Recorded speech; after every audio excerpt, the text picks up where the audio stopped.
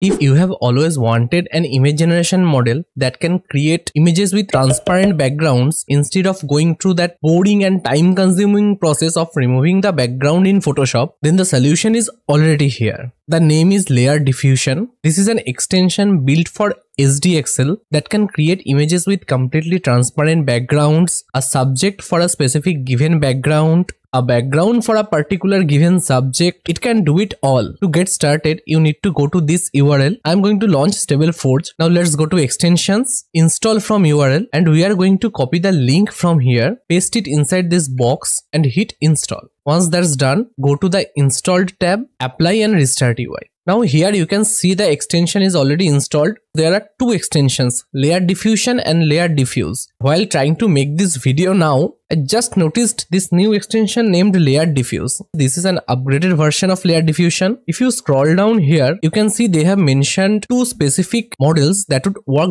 best with this extension. The first one is Juggernaut XL version 6, not the latest version, version 6, and Anima Pencil XL version 1.0. You can just click on the given link to get to the model page in CVTI and download the Safetensors files from there. I have already downloaded them and put them inside my checkpoints folder, so they are ready to go. Now it's time to enable this Layerdifuse extension. First, we are going to try only generate transparent image. Let us start with a basic prompt and look at that. Okay, this first image is actually with a background. It creates a dummy background to show you sort of transparent effect.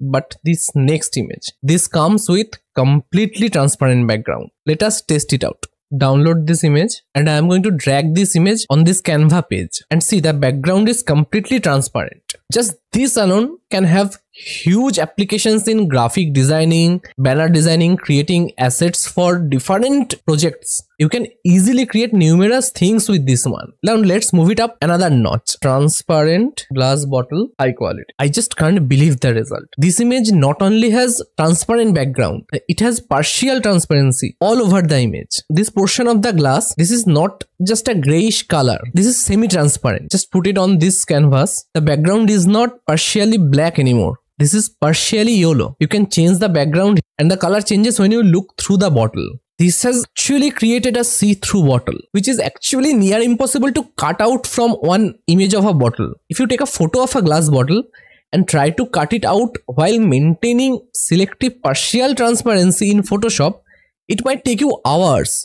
Just this single task. And the best option is creating something by graphically designing it from scratch. But with this extension, we can practically create it under 37 seconds. And I'm not running a high-end GPU. I would love to see what you guys create with this extension. Just DM me with your creations and I would showcase the best ones on my next video. Now moving on to other interesting features. This time we are going to create a subject for a specific background. You have to select that from background to blending. We have to give a background image for this one to work. Every time you run one of these models for the first time, it is going to take a little bit time. This one is not that much perfect yet. Maybe the model is not yet capable of understanding the background that much properly, and it's going to get better than that. Now this one is not a perfect image yet, but it will do for the demonstration. Now let me show you something interesting. Let's change the model from background to blending to the next one, from background and blending to foreground. You have to drag this image here and a tiny bit of setting change, changing the sampling method from DPM++ SDE Keras to either Euler A or UniPC. They also does not know the reason behind this yet. They are reviewing the code and trying to solve the problem while they are at it. Okay, looks like there were some issues with this model when I tried to generate with a custom width and height. It might be this checkpoint model, it might be SDXL, or it might be this extension model. I don't know, but changing it into a 1024 by 1024 one seems to do the trick. This was the initial image. This was the transparent image we generated on top of that. And by using this from background to foreground model, we have successfully cut out the foreground.